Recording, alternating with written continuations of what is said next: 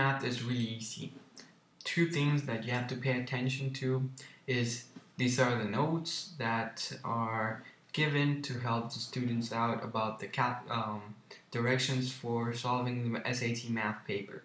And here's the reference information or the legend. As you can see here, the SAT test writer gives you formulas on which you'll be applying these formulas or more in this set of SAT, and I suggest you to memorize this formula so you don't have to look back again. Now let's go ahead and attack this SAT from May 2006. The first questions ask us which of the following triples XYZ does not. So my first strategy is to circle does not so I don't lose concentration and select which does fit, because there are 5 options of which 4 will fit and 1 wouldn't. I'm in need to find the one that wouldn't. So let's go ahead and look at the options. So C would cancel because it would fit. 36 by 6 gives you 6, so this cancels. 9 to 18 by 3, that cancels, so it has to be D or E. 12 by 2, this cancels. So from the process of elimination, I can say without solving that the answer choice is C, and D. So let's see, it's 3 times 6, 18, 18 over 2 should be 9, and it's not 6. So it's not 6, it's 9. So therefore the answer choice is D. Now in this second, you have to account the sum of measures in degree of angles of a triangle is 180. Now since sides are same, we can conclude that the angles would be the same as well. So for this 6, the opposite angle would be this, which is 60. And since the sum of the measure is 180, we can say that this remaining angle would be 60 plus 60, whatever that is, which is 120. Subtract that from 180, you would still get 60. So since these are number 2, I suggest those are really easy ones. So 6, 6, and here it will be 6 as well. The reason why here is 6 because the degrees are the same for each of the angles. And all we are asked is to find the perimeter of the triangle shown above. So I don't find area, so I circle that and find the perimeter. So it's 6 plus 6 plus 6, which is 18. Answer choice A.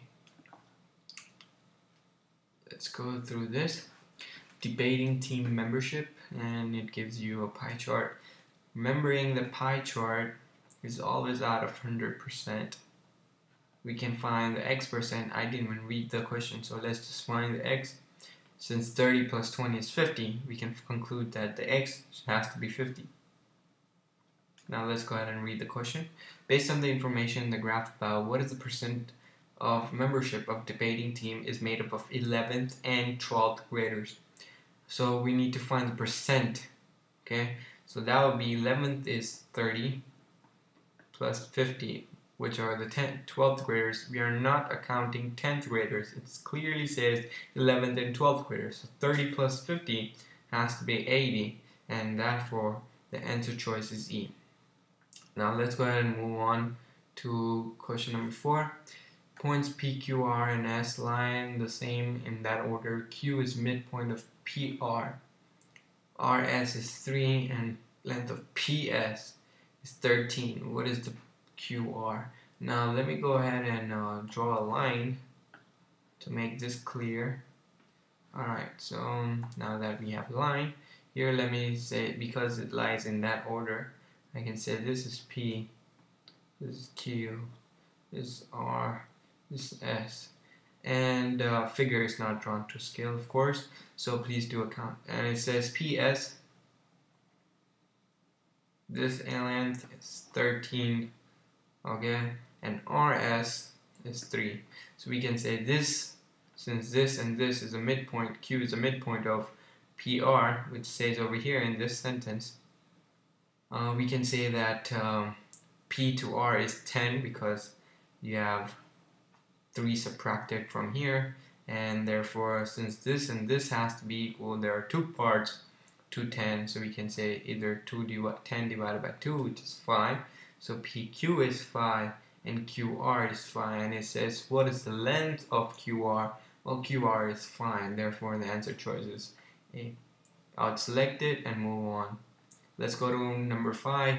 Here it asks for it's a word and you have to convert it into an equation and you have to find the value of x. So what is the value of x? Well, you have to convert this word into equations. So let's go ahead and do that. Make a count for is always an indication to an equivalent sign. So let's go ahead and attack this problem. 3 times a number, x. So 3x is, so equivalent sign, 12 plus x, 12 more than x, so x plus 12, you can do 12 plus x or x plus 12, doesn't really matter as far as addition is concerned. So subtract x from both sides. 2x is 12, and it's just simple simplification that you have to do, that 12 over 2 is 6, and therefore x equals 6. And since it's asking for what is the value of x, not what is the value of 2x or 3x like it usually does on the other practice tests, so let's go ahead and answer choice D. I select that and I move on without spending 1 second more on it because time is very conserved. Today, Jacqueline, usually when I read the unfamiliar names, I just cancel them and replace them with my friends' names or a person's name, like suppose like person A or person B. It's all dependent up to you how well you are with the names. If they confuse you, I recommend you change them, because to be honest with you, in math the name really doesn't matter. So let's go ahead and attack the question. It's 45 cents in the piggy bank, and person B has 93 cents in the piggy bank. Starting tomorrow, person A will add 6 cents. So person A will add 6 cents each day. Alright, so I see. And she'll add 4 cents each day. How many days will account first to be greater than the amount of Mercy's paying? Alright, so how this is going to work is simply, these are just some huge bombastic words that you have to convert into equation again. This is supposed to be medium, I suppose. So let's go ahead and attack. Person A has to be greater than person B on the first day is what I'm getting, and person A starts with 45 cents, and he will add many cents, 6 cents each day. So I add 6x has to be greater than she starts with 93 cents and she adds 4 cents each day. So we find that x has to be greater than, let me go ahead and do this on my calculator because I haven't done this. 45 plus 6x is greater than 93 plus 4x. X has to be greater than 24.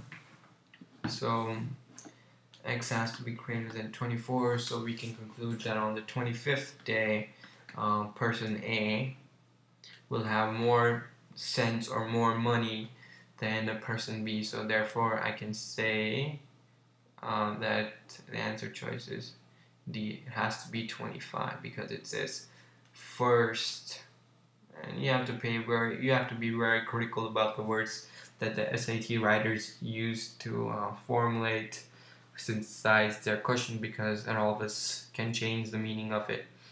Alright, number 7, x is 300. Now the common mistakes that I see while solving this problem is that since this is 300, this has to be 300. But look, this is x, this is y. That's one indication.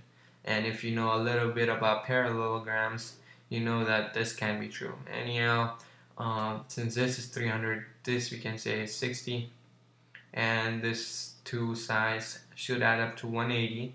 Therefore, we can say this is 120. Oops, 120. And since this whole thing is 360, we can say 360 minus 120, which gives you 240, and therefore the answer choice B is correct. And let's go on to this one, number 8. Now, number 8 is kind of funny problem to me because since x is greater than 0, we can always use this technique rather than substitution, which may work, but according to me, according to my ideology, it would take more time, consume more time, which you need to spend on the hard ones to get them right to boost up your score. Now, the trick over here is just put xy multiplied by 5 multiplied by 10.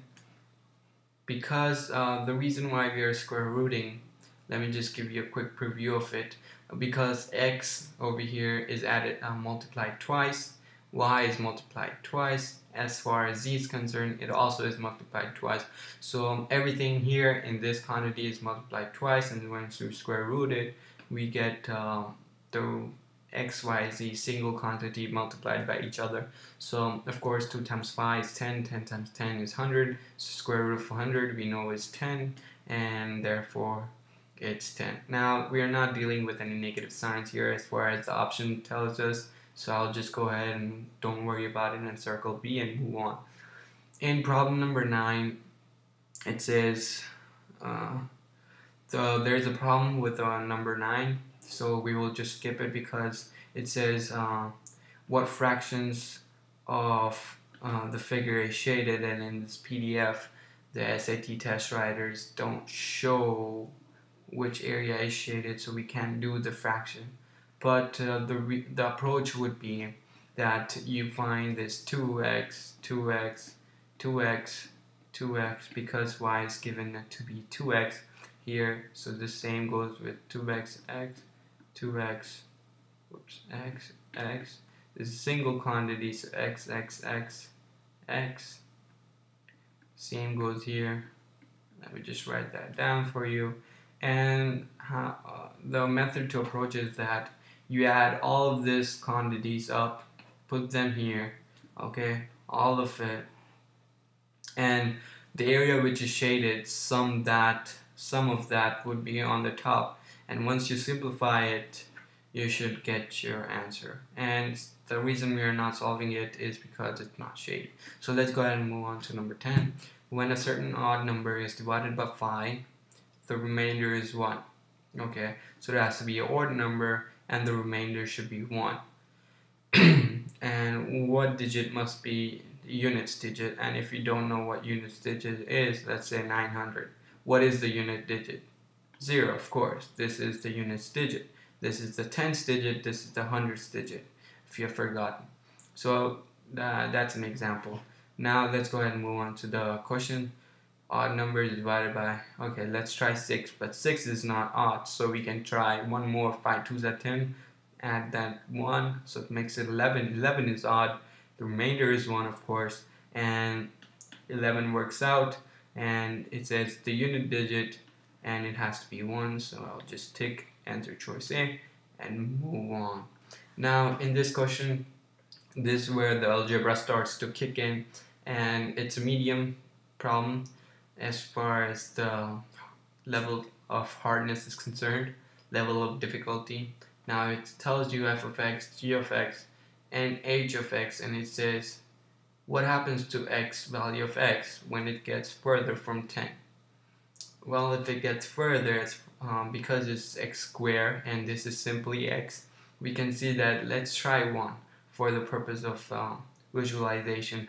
If you try let's say 10, for instance, this is 10 squared because we're doing f of x minus g of x, so x squared, so 10 squared over here minus 10, so we get 100 minus 10, which is 90.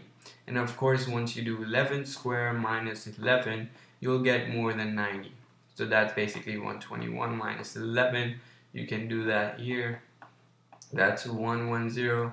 That of course 110 is greater than 90, so we can say that h increases only, it does not decrease. So what we can do is just basically look through the options and see what makes the best sense, because you want to try and conclude your answer with the best looking option. So decreases, no. Stays the same, doesn't stay the same. Decreases, no. increases at first but then decreases. Now if it did that, we would have found out in this example, but it doesn't, so I'll just pick A and then move on. Alright, so let's go ahead and go to number 12. Certain fitness lasts for 3 hours, 12-minute break, each part is same, and total of 3 breaks, total of 3 hours. So there has to be 3 breaks, so 3 times 12 plus X amount, okay, for each part of the test. So then there are 3 breaks, there has to be like 3 tests or something, and it lasts for 3 hours, and we have to convert that into minutes. So 3 times 60, which is 180, 3 times 36 plus X is 180, and then X equals 180 minus 36. So we can say that 36, 180 minus 36, that's 144.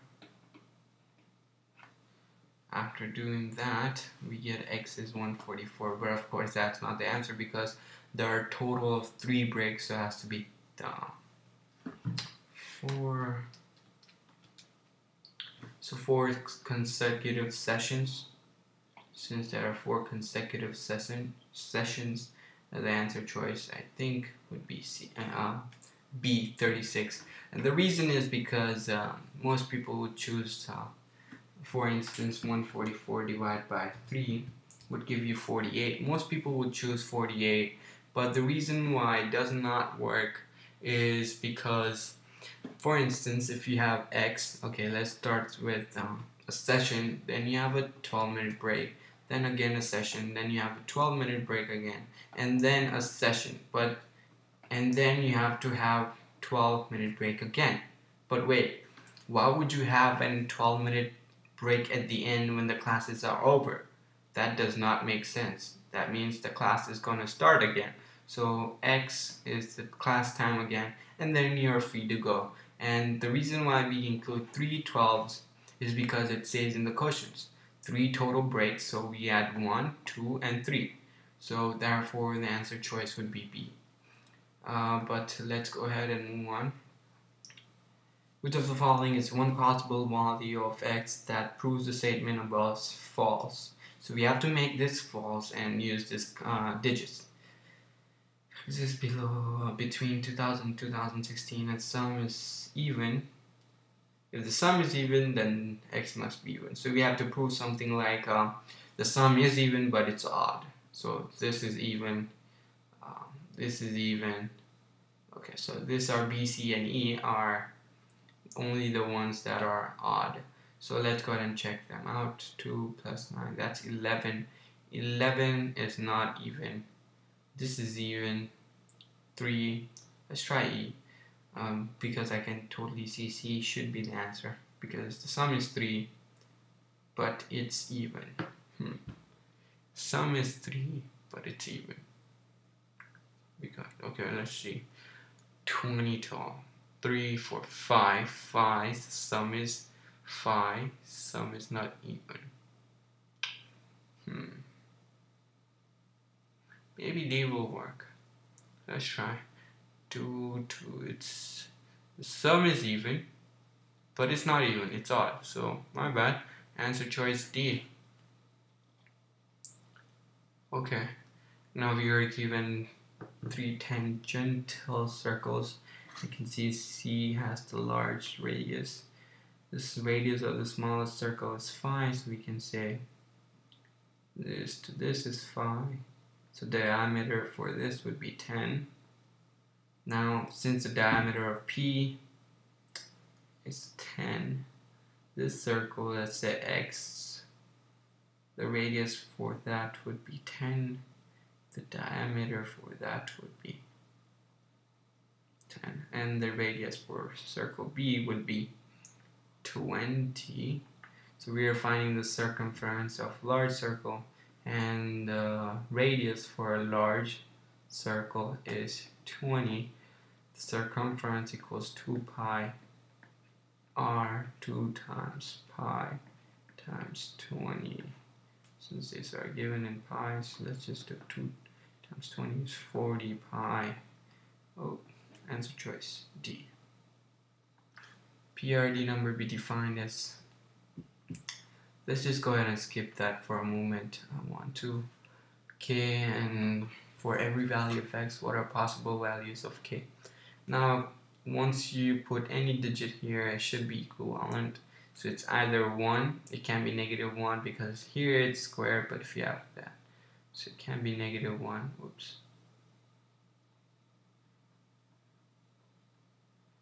So it can just be 0, it can be, okay, so it's answer choice C. And this little things can be made up.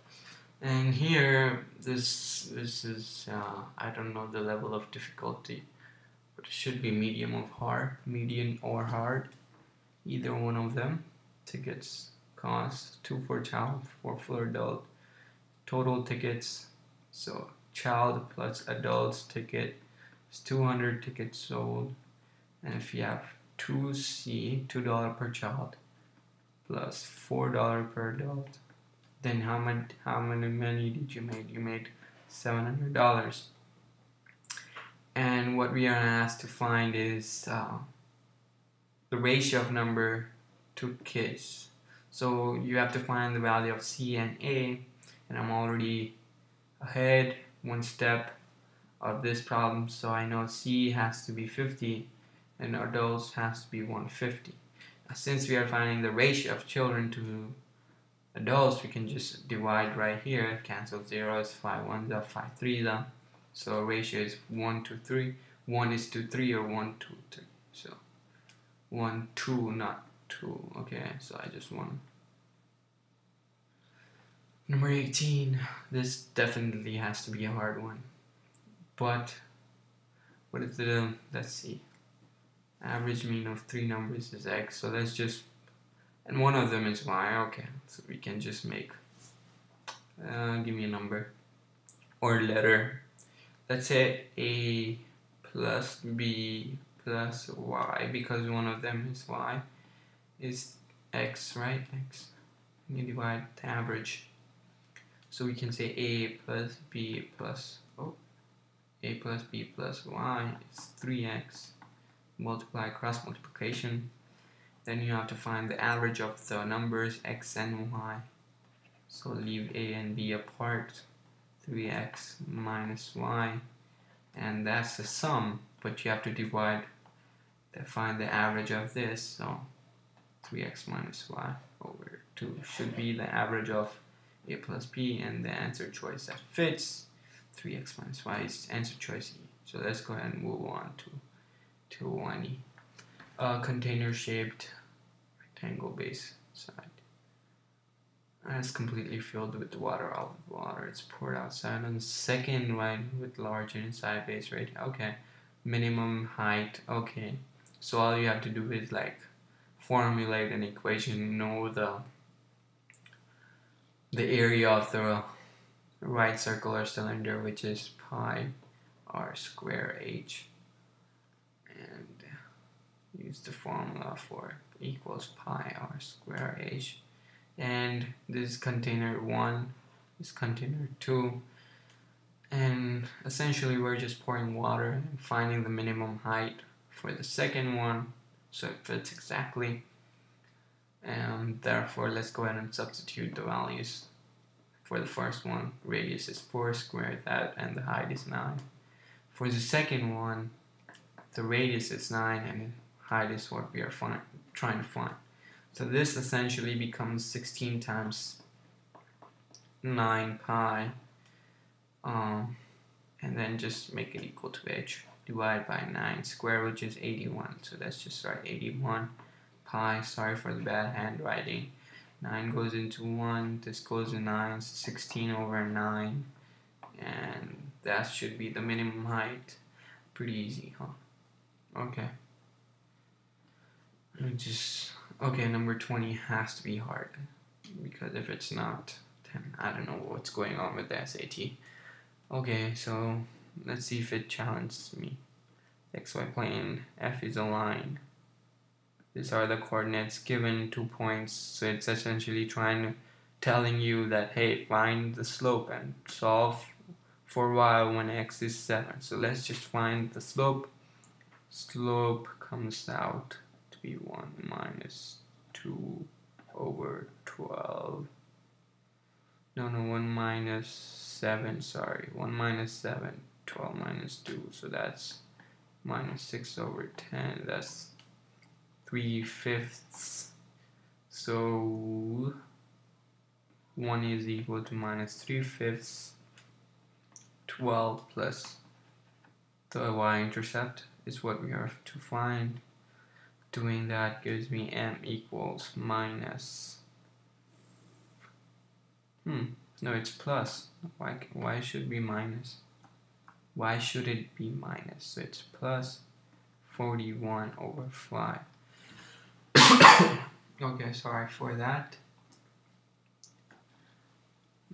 Let's see if I did my calculator correctly. 36 over 5. Multiply. Okay, 41. Yes, that's correct. And now all you have to do is 7 comma x, and we need to find 7 is the value of x. Y equals minus 3/5 7th plus 41 over 5. Just should give me 21 minus 21 over 5. That should be 20 over 5. That's 4. So answer choice D. Because it has it has the same denominator, so I can just do like normal, regular addition, and I don't have to go through the least common denominator, and then I have 5 at the bottom, and I just simplified it, and the answer choice is D. Now, as you saw me doing the practice test, I feel really confident, so let me go ahead and check. And there are 2 problems I believe I didn't solve. One was this one because there is no shaded region given, and there was one more, this one, problem number 15. I believe there is like a little confusion going on between that problem. So let me just go ahead and close this without doing this, and you can consider this one skip if this comes out to be correct, but according to my sources there is a little problem in the wording. I don't know how, there shouldn't be, but the website says there is. The website where I downloaded this. So I'm just going to skip that, so consider one skip maybe for this section. So I hope I get 19 correct out of, well, this doesn't count, so I'm just gonna make that correct. So let me just go ahead and check without further talking. Pause. So I just graded the test, and I believe, so in total we basically attempted 18 problems out of 20 because of 2 confusion, and out of 18 I got 1 incorrect, and I'll show you right now. So that's 17 out of 18 right now, and so let's see where I missed 1, because even in the real exam I missed 1. So here it is. Let me just zoom in. Okay, the question was this one. Now, if xy is equal to yc is 5, then xyz is what? I see.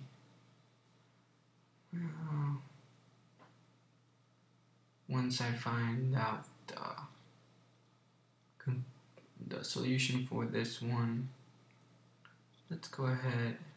Xy is 2 and xz is 10.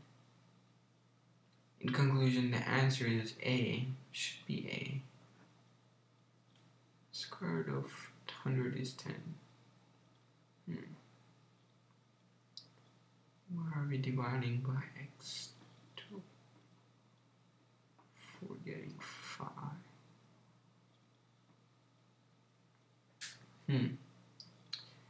Well, that's the end of it, and I haven't touched this paper, so therefore I look in front of you. I made one mistake, and I will post up the solution as soon as I find that out on the comment section below.